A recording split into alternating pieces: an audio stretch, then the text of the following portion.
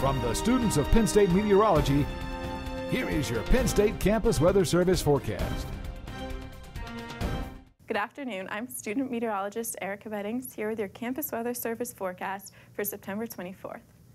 Here's a live view at Nittany Valley, and let's take a look at what the temperature is like in State College right now. It's 59 degrees and it feels like 59. The dew point is 55 degrees and visibility is 10 miles. Winds are east-northeast at 6 miles per hour.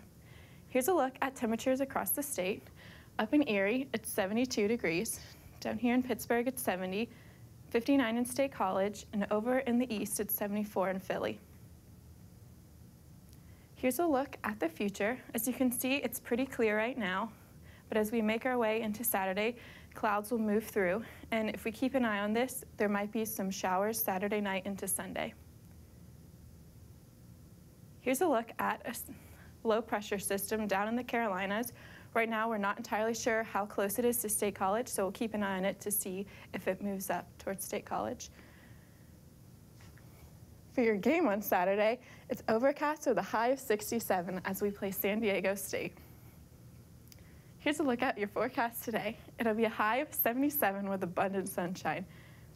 And tonight, it'll be a low of 53 degrees, and it'll be mostly clear. Here's a look at your 7-day forecast. Today, 77. On Friday, mostly sunny with a high of 72. On Saturday, expect some PM drizzles that might go into Sunday morning, and it'll be a high of 69 on both Saturday and Sunday. On Monday, it'll be partly sunny with a high of 72, and on Tuesday, a high of 74.